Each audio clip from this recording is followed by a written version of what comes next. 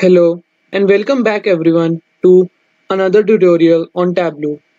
This series of videos will help you take your skills from beginner to expert level in Tableau.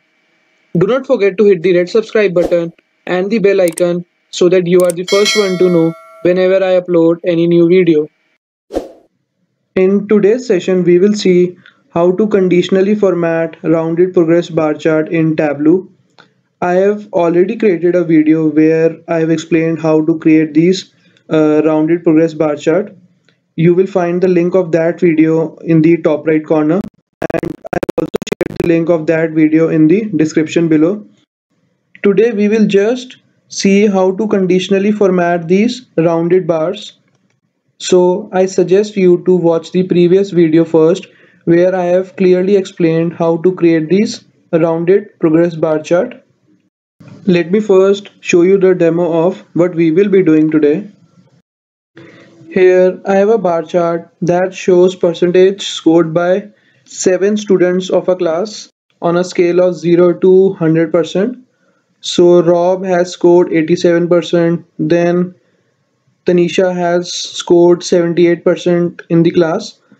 The requirement here is that we need to highlight all those students who have scored less than 70% in the class. So you will observe that all the above bars have percentage greater than 70 and the color of these bars is green, and all the students who have scored less than 70% are highlighted with red color. Now let's jump to Tableau and see how to conditionally format these bars.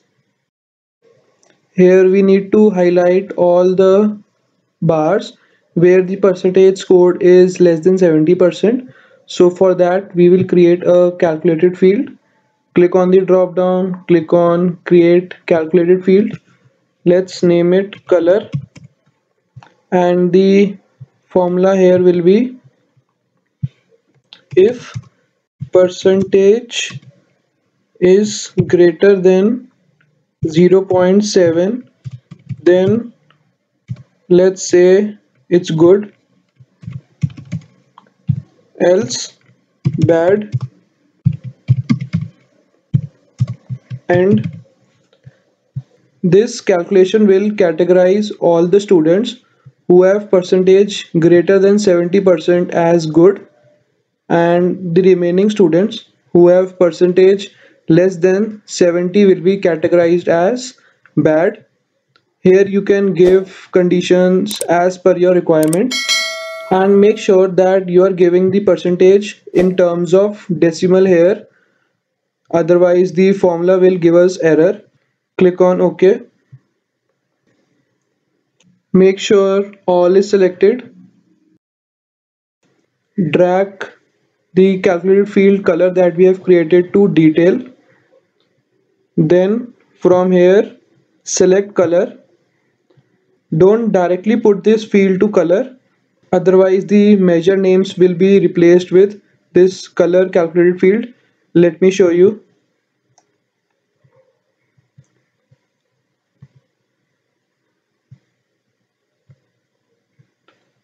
So here you will see that the measure names field has been removed. We want both measure names and this calculated field to be shown as color here. So let's undo this step. Now drag color to detail. From here select color. So now we will just edit these colors. We want these green bars to be shown with gray color. So we will give gray color to both the average one fields. Double click on green color. Select both the fields.